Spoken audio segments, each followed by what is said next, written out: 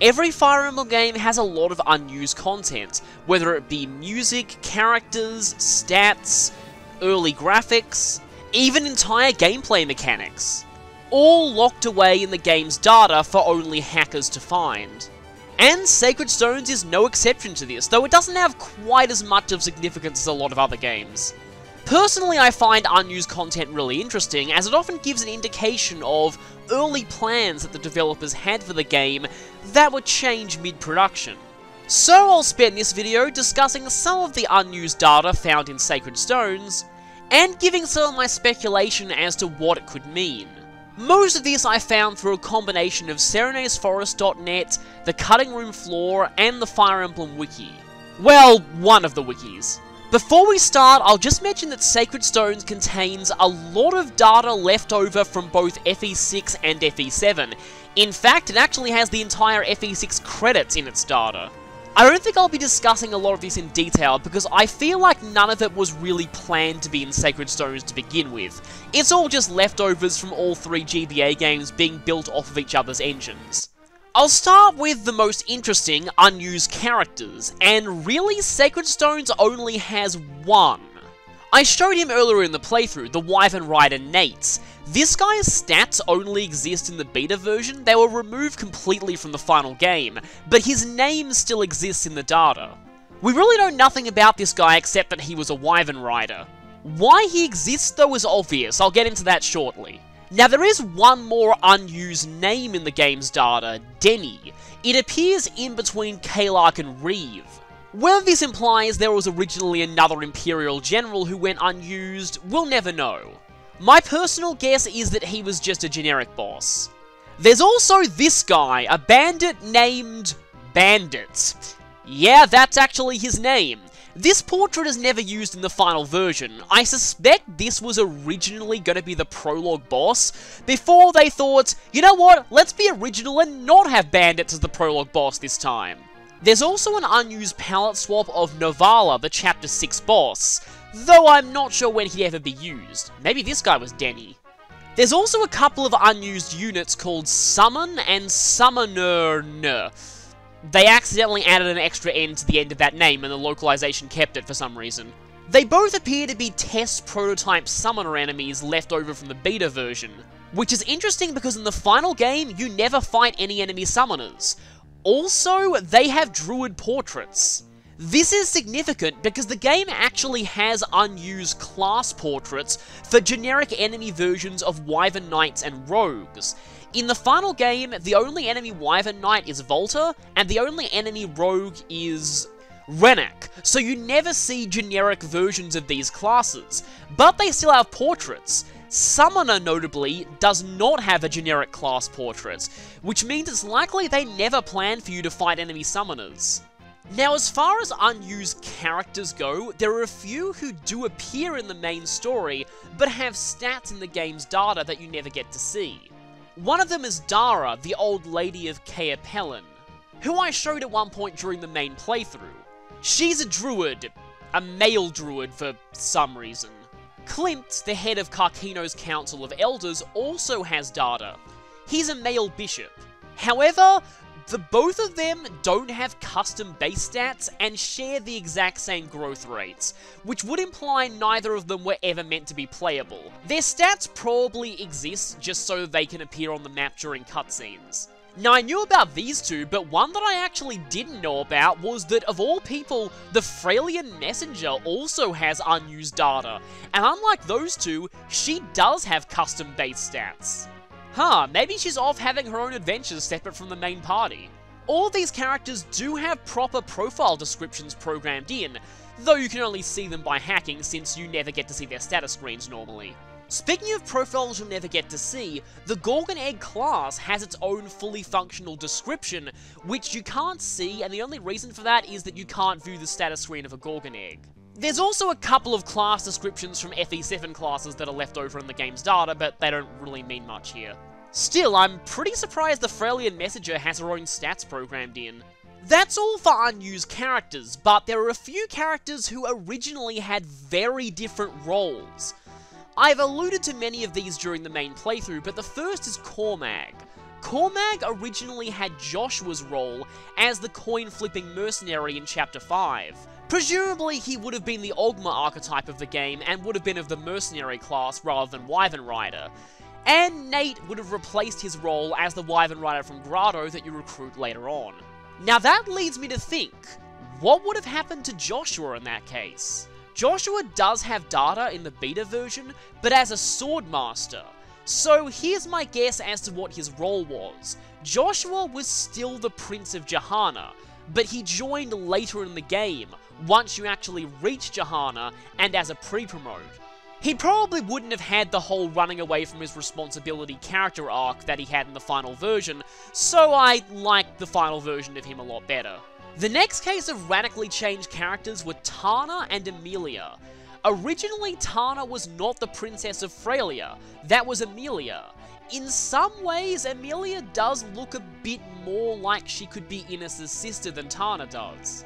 But that's not the only major change. Emilia still would have been a trainee, but she would have been a trainee flyer. My guess is that it promoted to either Pegasus Knight or Wyvern Rider, and could end up as either Wyvern Lord, Wyvern Knight, or Falcon Knight. It's a pretty unique concept that in some ways I kind of wish we got. What about Tana though? So if you look at the portraits from the beta version, you can see that Tana is here, though she's wearing LaRachel's outfits. LaRachel is also nowhere to be found, although neither is Joshua or Cormag, so you should kind of take this with a grain of salt. Given where beta Tana is positioned though, it's not hard to imagine that Tana's design was originally used for LaRachel. Odd thing is though, there is a character named Tana in the beta version's data, and she's a general.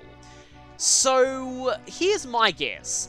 Tana originally didn't look like she does in the final version at all, and she was a major general of Grotto who joined later in the game. Essentially, she and Emilia kind of swap roles. Looking at this set of beta portraits though, you've probably noticed the elephant in the living room. Well, actually 3 of them. The first is Kyle and Ford. They looked radically different in the beta version. It's almost as if they swapped designs entirely.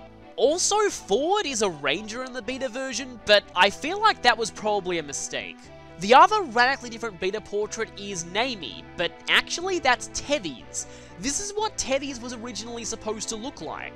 Somewhere during development, she got a complete redesign, and her original design was palette swapped and given to Naomi. Also, Naomi still existed in the beta version and her name was Mary, so I'm guessing they didn't have a portrait for her at this point and they had to repurpose someone else's at the last minute. Anyway, from the look of it here, it seems like Beta Teddy's would have been Ewan's twin rather than older sister. I feel like they probably changed this because Beta Teddy's looked a bit too young to be a provocative dancer. The beta version also has evidence that Ephraim's name was originally supposed to be something like Isaac or some variant on Isaac, but there's evidence this was scrapped pretty early. With that out of the way, next on the agenda is unused items, and there's actually quite a lot of them in this game. In the English version, all of these items were renamed Dummy in all capital letters. But looking at their icons and stats, it's pretty obvious what some of these are. Mainly leftovers from FE7. This first unused sword is very obviously Lin's Manai Katai. It has the exact same stats, and it's coded to be a pref weapon, but nobody in Sacred Stones can use it. Presumably it's still Lin only, but Lin not being in Sacred Stones, it's unusable by anyone. The next one is Forblaze. It's pretty obviously Forblaze, and here it's actually an S-rank animatone, not locked to Arthos. The one below it looks like Luce, the S-rank light spell from FE7, but it's only a B rank here. More leftovers from FE7, we have the Mine and the Light Rune. Both these items are known for being fully functional if you hack them into the game. Also a little known fact about the Mine item. Assassins, well technically it's coded to be an effect of the Silencer skill, but only assassins have that. Assassins can actually pick up mines and put them in their inventory. There's text in the game for this that simply says recovered mine, but because they remove mines, you'll never see that without hacking. There's also another unused item here, a bag of gold. It does absolutely nothing, but I'm guessing that this is what monsters originally dropped, rather than giving you gold directly. They drop gold bags worth various amounts that you'd have to sell, much like the random enemies do in Awakening. The developers probably thought that simply having them drop gold directly would be more convenient. Also, more fully functional leftovers from FE7. Here's the Heaven Seal, and it still promotes Lords, so Erika and Ephraim can use it. There are also reports of the Earth Seal existing as well, and it works the exact same way the Master Seal does. Now here are some very strange items. The first of these is a vulnerary with 60 uses. It works perfectly fine. My guess is this was just a debug item to make getting through the game easier for testers. Though I seem to remember one of the earlier GBA games had a download event for a 60-use vulnerary, maybe it's a leftover from that. Now what's really weird is two other items, both named vulnerary, that have 60 uses, but don't do anything. They also have weird music notes as their icons. Your guess is as good as mine as to what the heck these are. Then there's this item that's apparently quite famous around the community of this game, the Stone Shard. This seems to be a very early version of monster weapons. Monsters that don't use normal weapons, like Revenants, Entombed, or Bales, can use this as an attacking weapon. It's been reported that there are some early screenshots of this game that show monsters fighting with stone shards. The next unused item here is actually more interesting though. This one has a proper localized name, a la Caliber, though most fans refer to it as Air Caliber. It's a B-rank tome that's wind-based and thus deals bonus damage against flyers. So kind of like an Excalibur Light. The spell originally appeared in FE6 Binding Blade, and it has the exact same stats here as it did back there. But in this game, for some reason they decided not to implement it. It works perfectly fine when hacked in, with two exceptions. One, it has a killer ballista icon, and two, the music cuts out while its animation is playing. Maybe they glitched up the spell animation somehow, and decided to scrap the spell entirely and pretend it never happened. We've done unused characters, unused items, now let's go into unused graphics. A lot of different gender variants of classes that you don't get those genders of still have graphics in the game's data, like female shamans and druids. Female heroes also have map sprites. There's also this weird glitchy female mercenary map sprite that's existed ever since Binding Blade but's never actually been used properly. Along with what appears to be an early version of the Wyvern Knight map sprite. There are also, and this I find really strange, fully functional battle animations for male archers, not female archers, not snipers, only male archers, using ballistas. The only way to see these is to hack a ballista weapon directly into a male archer's inventory. It's weird because FE6 Binding Blade always had battle animations like this for ballistas. But both FE7 and 8 restrict ballistas to map animations only. I'm not really sure why this is. There's also a couple of unused cutscene graphics for the names of locations on the world map.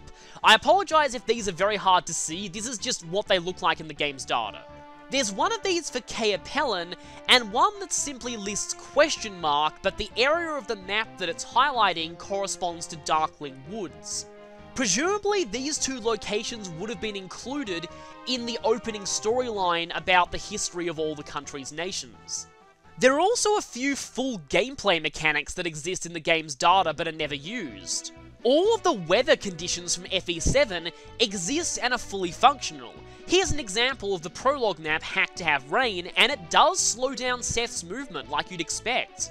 Something I find kind of amusing is the fire background effect that's used in a few cutscenes in FE7, as well as one side quest map in FE6, is technically considered a weather, and thus it's included here. All of Ninian's Dancer Ring stat buffs are fully coded into the game. In fact, the rings themselves still exist in the game's data, and they still work when used by dancers. They don't appear to have been fully translated though, because you can still see some Japanese on Loot's status screen here. That's Japanese for protect. Speaking of status conditions, there's a status condition called Sick that exists in the game's data, but it has a blank description and does nothing.